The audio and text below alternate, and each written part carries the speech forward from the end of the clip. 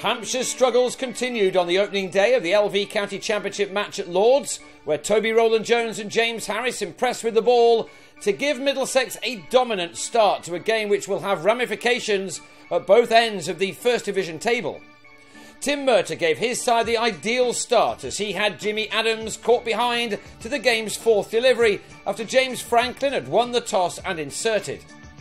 Hampshire lost heavily in their last match with Somerset and they found themselves on 28 for 2 here as Sean Terry gave John Simpson some more work to do, this time off Rowland-Jones. Michael Carberry is struggling for runs at the moment and on 15 here after a long delay because of rain, he was LBW to Rowland-Jones playing no shot, ending an innings of 70 minutes which had no real fluency to it.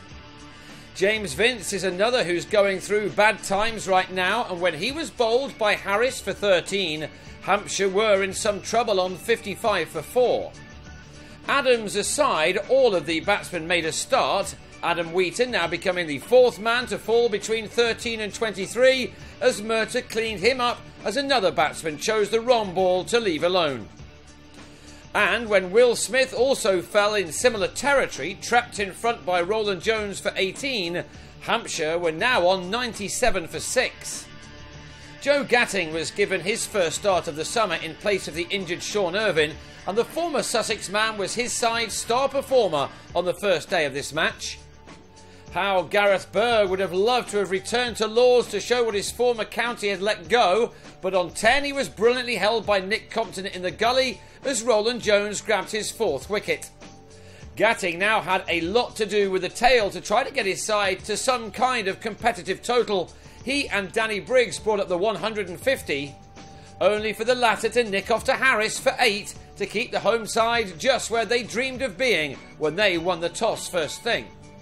Gatting showed just what was possible on this green-tinged pitch. He took 14 runs off a Harris over, including this 6, which took the batsman to a 50 off 75 balls. Without Gatting, Hampshire may well have been out of this game already. Even with him, they are in an awful lot of trouble against a team which needs a win here to keep the pressure on those above them in the table. Harris now finished off the innings in a hurry. He bowled Brad Wheel for 3. And his 49th first-class wicket of the summer came when he had last man Jackson Bird held in the slips by Ollie Rayner, even though the bowler initially went up for an LBW. Harris had 4 for 48, Rowland-Jones 4 for 60, as Hampshire were all out for 176 in spite of Gatting's unbeaten 64. Middlesex decided to give Paul Sterling a chance at the top of the order in a championship game, and he played as if this was a one-dayer just to confirm his side's domination of what was almost a perfect day for the home team. Sterling got off to a flyer, while Sam Robson would have just been pleased to make a start after grabbing a pair in the draw with Worcestershire at Uxbridge last week.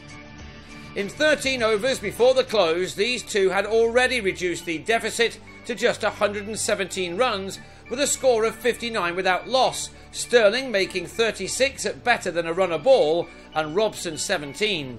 Middlesex then will look to build a match-winning lead on day 2.